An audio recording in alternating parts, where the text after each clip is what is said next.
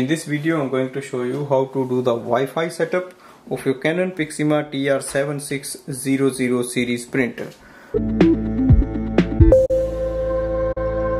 Now the first thing is to go to the printer control panel. So this is a touch screen printer.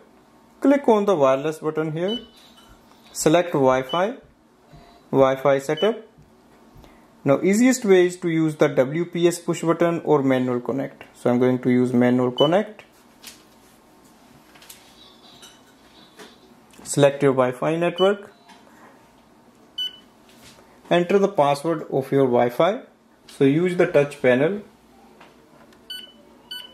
Click OK again to apply the password.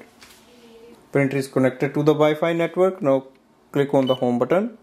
Next is to add this printer in a device for wireless printing and scanning. So go to your smartphone. I'm going to use my iPhone. Open the Canon Print app.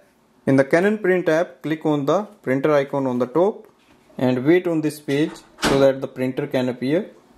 Click on the Canon TR7600 series and you will see your printer series here, and you can start using it for printing and scanning. So this way we can do the Wi-Fi setup of this printer. Thanks for watching.